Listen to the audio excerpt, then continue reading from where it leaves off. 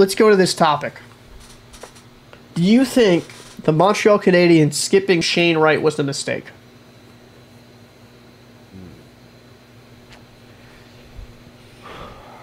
Well, what team did he get picked up by, Shane Wright? He got picked 4th overall by the Seattle Kraken. Seattle, that's right. I was just looking at his stuff right now. See, well, that's one of those things. It's difficult to really call that one. He may have been overall the better pick right now, but let me take a look at him overall for a second, right? Oh, I'm gonna pick up his. Head up on over. Gotcha. 6'1", 199 pounds, 4th overall, first right. He shoots right-handed. He's 18 years old. Let's see his career. I mean, in the OHL, he did really well, but in the under 20 for Canada, he only played 2 games, had 1 assist. That was it for him. I mean, but like, let's look at this. Let's just go into it. I'm not gonna go do AAA because like in AAA he had a phenomenal season under 1600. Yeah, that's what I was gonna say. Like, bro, you go to AAA, we're looking at way bigger numbers. Like, that's just ridiculous. So we're not gonna touch that one. That's crazy. I'm gonna pretend that's what I put up. But Kingston, for Kingston, his first years in the OHL, 58 games played, 39 goals, 27 assists, 66 points. That's really good. Yep. He played Canada Black under 17. Was the captain apparently. 5 games played, 4 goals, 3 assists, 7 points. That's solid. He didn't play obviously in the COVID year because all of that going in, but he played for the under 18 Canada WJC. 5 games played, 9 goals, 5 assists for 14 points. Extremely good tournament. Yep. This past season with the Kingston Frontiacs, he had 63 games played, 32 goals, 62 assists for 94 points. I mean, some people are knocking his attitude that he had, like, he was very cocky, very full of himself. Mm-hmm. I know everybody wants people to be humble. Now, I'm not saying to be like a Yakupov, like ignorant, where it's like, oh, like I'm above the world when, you know, he had a lot of holes in his game. Mm-hmm. But to kind of say that these guys don't have an ego at all, I mean, we'd be lying to ourselves, dude. We have egos in our day-to-day. We have egos in our day-to-day jobs. Yeah. So I'm not, like, as long as he's not telling teams, like, oh, like, go F yourself, I'm fine with him being like, I'm not going to be around at, like, pick 5. Like, this guy, or pick 4, this guy has the belief that he's going to get first overall. And to be fair, I think Shane Wright has the chance to develop, like, to that number 1 center and probably better than Slafkovsky, right? And that's what I'm calling him, keeping it very simple for me and my very, very, very simple self. But I think he has the potential to be greater because he's going to be a center, and he could be a two-way player. I know people question the maturity, but how old is this person again? Like 18? 18 years old. I believe 18. 18 years old, 6 foot, 190. 18 years old. Obviously, there are more 18. There are some more mature 18-year-olds than others, and some are more programmed better, where they're just going to respond like very like PC, very like appropriate. But he's 18. He's going to grow. You're going to learn. You know, as long as he's not, doing anything like illegal or disgusting, I'm fine with it. And I think that for me personally, I think Montreal should have gone with Shane Wright, because I think having another center in their system to the potential to be another top guy would have had Montreal looking pretty elite. Now, I could be wrong, right? I could be completely wrong, and hell, who knows? Maybe Slafkovsky, whatever how you say it, he could turn out to be a very elite player. Maybe it's a wash, or maybe it's in favor for Montreal with this draft pick, but, I think passing up the opportunity to draft such a good center, I don't know. I think center's one of your most important positions next to goaltending in hockey, and that's I think for them, I think that you look at their center core, and always adding more centers is always a nice thing. But let's face some facts, right? You can have too much of one position. True. Right. They don't necessarily translate to wings all the time, all that stuff, whatnot. But you look at what they have, as far as Montreal is concerned. You already have about 5-6 guys that can play center. Yeah. Right. You have some of those guys that also play wing, but as you and I both know, just because you say you can doesn't mean you can. Yeah. Okay. Right. Yeah. So that's one of those situations. Right. Maybe they said, okay, look, we're pretty heavy in the middle with some talent and some potential talent already. Some guys that are possibly going up. Okay, they got the Dosh situation handled and everything else, right? But what they don't have is more than one or two, guys that really fit the wing role and can be considered going elite. Now, I looked at Slafkovský, right? I looked at his numbers. Nothing to call home about. So maybe they saw something we didn't. The kid's 6'4", 218. Maybe Martin St. Louis say, hey, listen, I need a guy that I can sit on top of his shoulders when I'm coaching everybody else, and this is the guy, right? Who knows? It may have been something as simple as that, right? You're so stupid. But I mean, if you look at his numbers, he's a big boy. Like he's 18, 6'4", 229. Like he's a big freaking boy, and right. You can't teach that. You can't teach that, right? But now you take him, you have a guy like Martin St. Louis. If he can make him play his type of game with that body frame, the kid could be something special. I mean, so to be fair to this kid, because he played in the pros, that's the pro league there. Mm-hmm.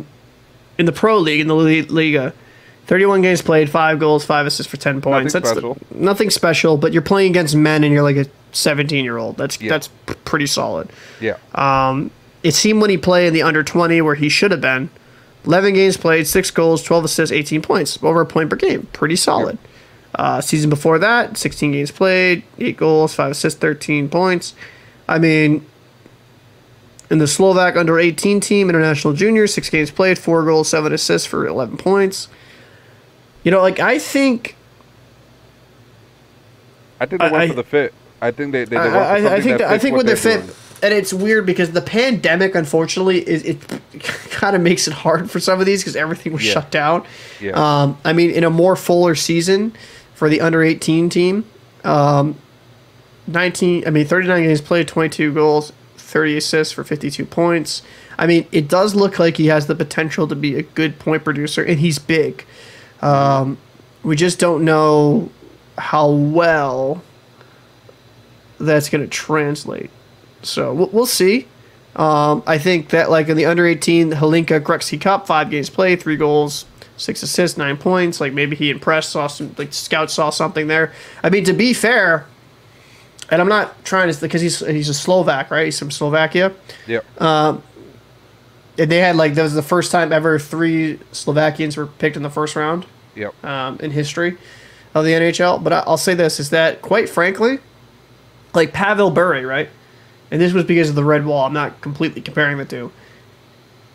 Due to kind of the secretive information and like how things were so difficult to obtain, like they got, I think, what did the Canucks get Pavel Bure? Like in the 4th or 5th round? Yeah. Like, and it was like absolutely, it's absolutely crazy because Pavel Bure is a Hall of Famer, one of the best fucking players to ever play the game. And I contend to this day, if Pavel Bure didn't get hurt and his knees start going, he would have put up even more prolific numbers. But back on point here is that this guy's big, got some weight on him already. He's played against men, so I think he has the potential maybe to have the better first year as a rookie. Mm-hmm. But I don't know. Maybe not trying to be biased. I think maybe Shane Wright might be the better prospect overall. But like I said, I could be proven wrong. So Pavel Bure was picked 113th in the 1989 draft.